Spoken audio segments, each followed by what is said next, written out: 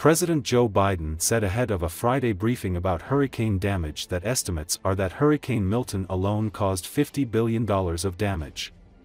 He also said his predecessor, former President Donald Trump, is just the biggest mouth for disinformation about the government's response. Biden said, "The misinformation out there is not only just disgusting, but it is dangerous." The president added that the disinformation is a permanent state of being for some extreme people, but that he believes the country as a whole wants facts and bipartisan cooperation to address natural disasters. Biden said he would, absolutely, positively, ask Israel to stop hitting UN peacekeepers. In a response to a reporter's question about military aircraft being provided to Trump in the last weeks of the presidential campaign, Biden replied he should be provided with what was needed, as if he was sitting president.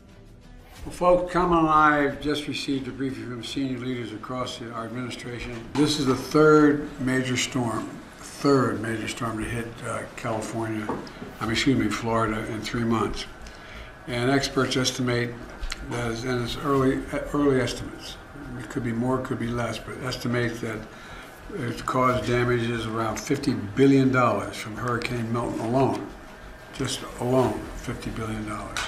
I want everyone in the impacted areas to know we're going to do everything we can to let you help you pick back up the pieces and get back to where you were.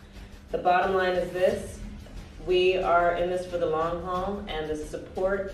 And again, let me say that the misinformation out there is not only just disgusting, but it's dangerous. It's misleading. And again, the first thing it does, and I mean it sincerely, I don't know, a lot of you have been through these crises, some of you personally, but people desperately want hope. Tell me it's going to be okay.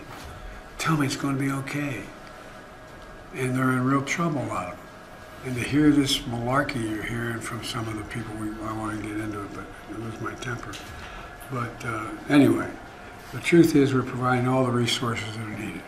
We continue to coordinate resources with local and state authorities, including food, water, medical supplies, and generators, and we will continue to work with the teams on the ground. I'm so worried about the misinformation that you've been talking about related to this hurricane and the recovery efforts. Do you think it's temporary, or do you think and worry that this might be a permanent state of being for this country? I think it's a permanent state of being for some extreme people, but I don't think it's what the country's about. We're breaking through with it. We're breaking through with the truth.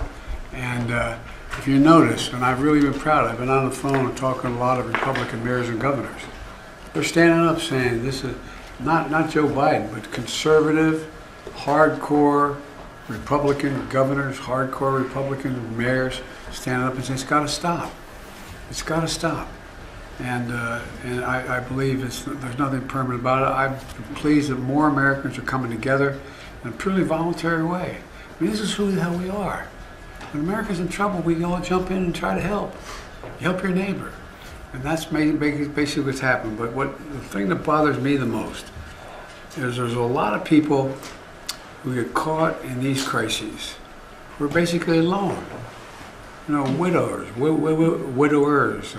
people in hospitals, people who are by themselves, and they don't know, and they lose contact, and they just get scared to death,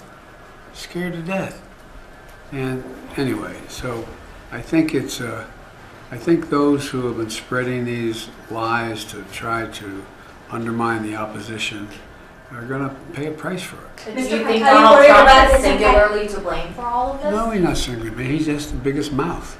Mr. President, will you on to Speaker Johnson? No, I haven't, but I've spoken to Republicans who want to speak to Speaker Johnson, and I think Speaker Johnson is going to get the message that he's got to step up, particularly for small businesses. Do you plan to meet with DeSantis in Florida? I've spoken to him if he's available. Yeah, he's been very cooperative. We got on very, very well. Mr. President, are you asking Israel to stop hitting UN peacekeepers? Absolutely, positively. Mr. President, requesting these military aircraft in the final stages of the campaign? I'm sorry? Will you approve Mr. Trump's request to use military aircraft in the final stages of the campaign? As long as you don't ask for F-15s.